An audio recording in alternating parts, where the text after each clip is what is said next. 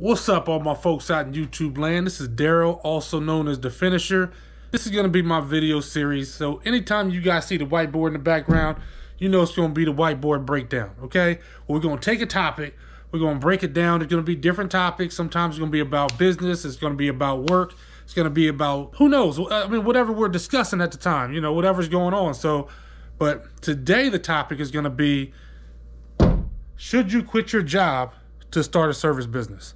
Now, there is one rule with The Finisher when it comes to the whiteboard breakdowns, okay? You can't lie to yourself. Here, don't lie to yourself, because the only way we're gonna grow, we're gonna be successful, we're gonna actually like give ourselves room for improvement or anything, is if we're truthful with ourselves, all right? So, now on this topic, I have 5 things that I think will help you to make a decision, help you to, just 5 things for you to consider before you stop working, before you quit your job to start your business, all right? So let's go into number 1.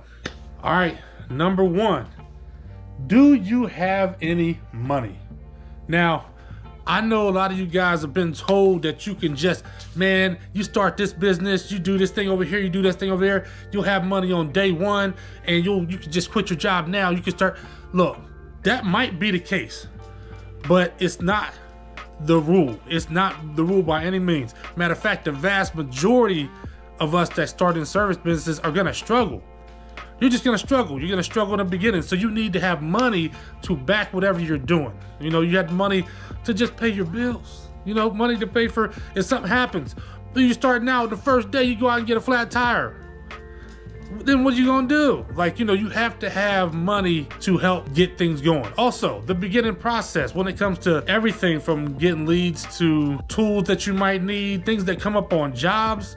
I had plenty of jobs where I go in and it starts out that it's a basic job, but then it ends up being something else. And I might have to fund a certain part of that project before I get to the end. I mean, you have to have money. You have to have some kind of money. At least, like I said, if nothing else, just money to pay your bills until you get this thing going in a way where you're never gonna be able to guarantee money, but you can almost guarantee it. You know what I mean? Like you get to that point where it's gonna come in on a regular basis. And you don't have to have those concerns anymore. So something to consider. Do you have any money in the bank? Also, when we're talking about money, you also have to say did you have somebody to help support you? So my wife was my support system. I mean, she held me down, you know, so even though the money she brought in wasn't enough to pay all the bills, it was still enough to help supplement if I had a bad month. Now, I ended up not needing her to do that. I was able to pay what I need to pay, but barely. There was some months but I did know that if I couldn't do that, that she would be able to help contribute to me. So that's another thing to consider. Number 2, how are you going to get jobs? Now, everybody will tell you, hey, when you start, man, you go knock on doors and you tell everybody in your family. Well, I don't know. Everybody's family doesn't have money. So, I hear people say that, tell everybody at your job. If I'm working at the grocery store, I might not have any people that have any money that work around me either. So it's not always gonna work. How do you plan on getting jobs? Maybe you're one of like a very fortunate person that has something built in, that you were doing it part-time for a long time. You already have a customer base built in. I didn't have that. I know when I started, it was kind of out of necessity, and a necessity of my own doing. It had nothing to do with anybody else. But I did quit my job maybe 2 months after I started the business because it was kind of a do or die thing for me. So I had to get it. It was time for me to get it in. But that's not the case for everybody. So if you don't have to, you need to figure out before you do that how you're gonna get jobs. Are you gonna go with lead generation? Well, that costs money, which takes us back to number 1. Do you have any money? If that's your plan, that's fine. But that's also gonna take away from the money that you get from having to pay for the leads. So you need to be prepared for all of that. Also, some of the jobs you're gonna get in the beginning, you have to make a decision on whether are you gonna take top dollar? Are you gonna try to do it like a lot of people say and only go for the jobs where you're getting the top 10%, or you're just gonna like lower that price and and take what you can get at the time, which might result in you not having enough money. I mean, there's a lot of factors. Unless you have a built-in way to get them, or unless you already have it locked in, something to consider. Number 3, what is your skill level?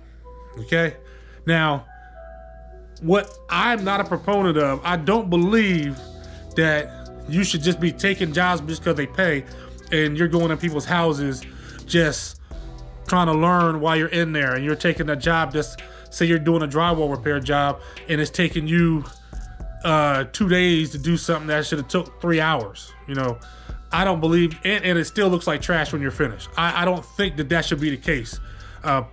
Especially these times, people working hard for their money, man. They don't need you to come in there and mess up stuff in their house.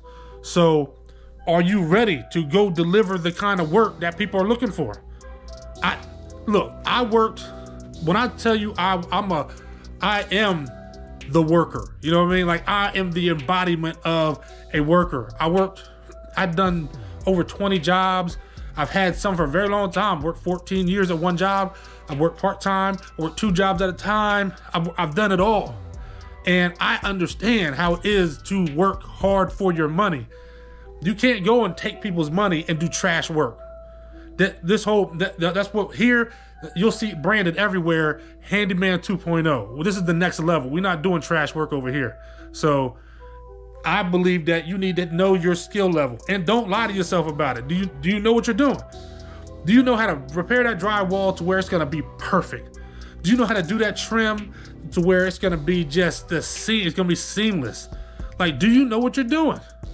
If not, you need to step your game up, put some work in, and figure out how you're gonna get to practice. And I don't believe in necessarily you gotta go do something for 10 years, or you gotta go take a bunch of classes to learn how to do something. I'm of the thing where you can learn how to do things on your own. You can teach yourself. You can watch videos. You can practice. There's ways you can find ways to practice on your own without having somebody be able to have to sit there and take you step through step on how to do something. I'm self-taught, but it's been a lot of practice involved. What are you willing to do? It might not be going and getting a job with somebody. It might be one of the things I did. Say, for instance, I didn't know how to, I knew how to do trim work, but I didn't know how to coat. I didn't know how to coat, right? So what did I do? I went and bought trim from Lowe's. Like, you can go to Lowe's and they'll sell you a broken piece of trim for $1. I mean, they just trying to get rid of it. Nobody wants a broken piece of crown or a baseboard or something like that, right? Or chair rail. I would go buy this trim, this broken trim, bring it home, and I would just get up early and just get my coping saw, cut an angle, and just cope. Cut that one off, cope again. Cut it off, cope again. And do it again and again and again. That's school, that's training. Are you willing to do that? So no, I didn't have jobs where somebody was teaching me how to do crown, or teaching me how to cope and the secrets and the this and that. No, I did it and I said, this doesn't work. Let me do it this way. Let me do it this way. Let me do it this way. I did it and did it and did it until I perfected it. So by the time I took a crown molding job, I went in somebody's house. You would have never knew. I think I have a picture of it on my Facebook page.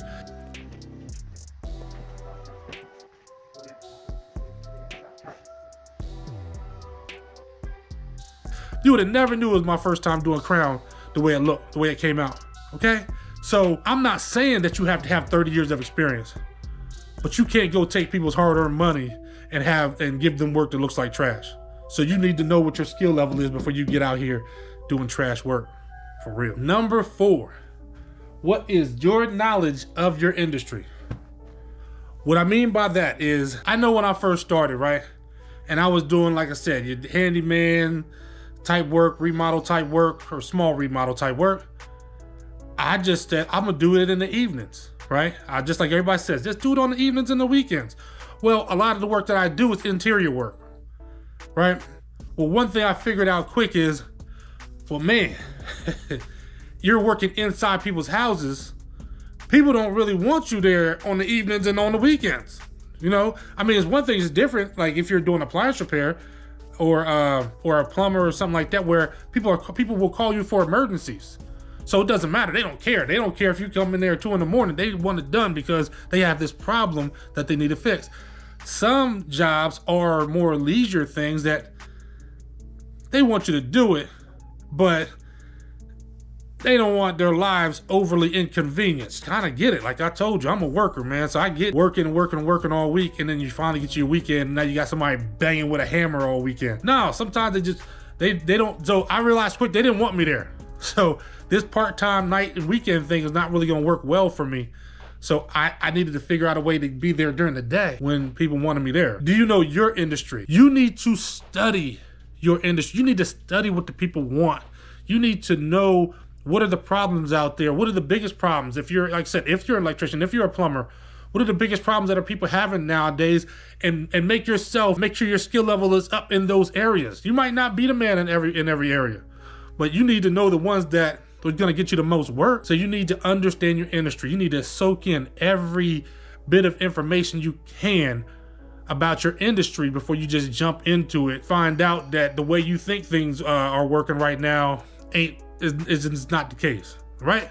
So that's number 4. All right, y'all, we're at number 5. What is your level of ambition? Now, when I'm saying don't lie to yourself, this is what I'm talking about right here. Do not lie to yourself. What's your level of ambition? When you're becoming self-employed, you're starting a business. If you think that you're gonna start a business, and the idea is that, I've heard plenty of people say they want to be able to go to lunch when they feel like it, and they want to be able to take days off when they feel like it. Or what about the opposite? When things get busy, you know, like if you had a job and things get really busy and you're like, and they come and ask you, you know, well, can you stay late today? You could be like, no, I can't do that. No, I'm going home for the day. You could do that at a job. But if it's your business, can you do that? I work 12 hours a day, right? Because I had to get this extra work. I had to get it done today because I can't do it tomorrow because I got something else scheduled for tomorrow. So the work had to get done today. So I had to put in a 12-hour day. But then when I get home, I still got phone calls to make, or I might have estimates to do. The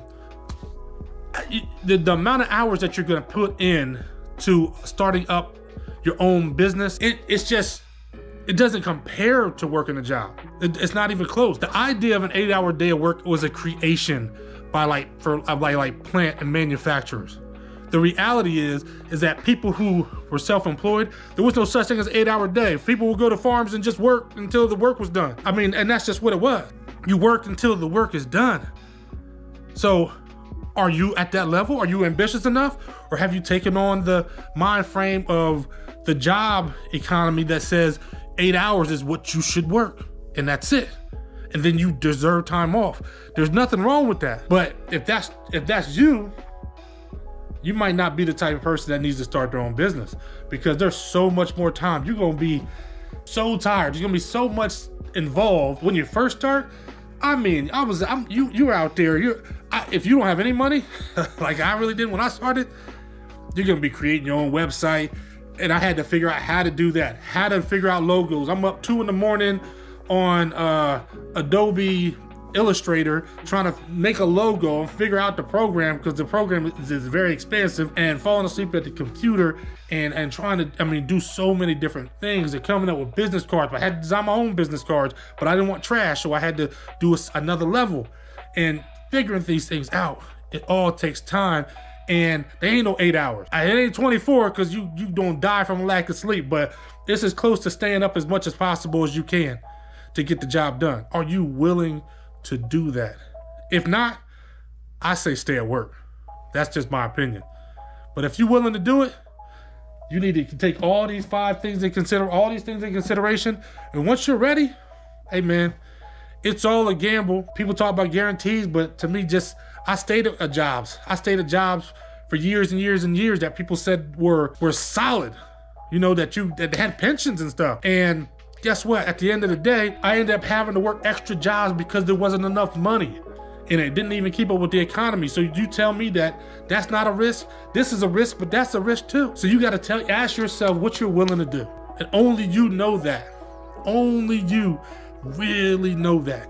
I'm willing to stay up. I'm willing to do whatever I gotta do to get this done. Are you? That's the question you gotta ask yourself. So, till next time, y'all, this has been the Whiteboard Breakdown. Daryl, the finisher. Hey, comment, like, subscribe. We got a lot more to do out here, man. We got a lot more conversation to have. and it's going to be a good time learning with each other. And be blessed.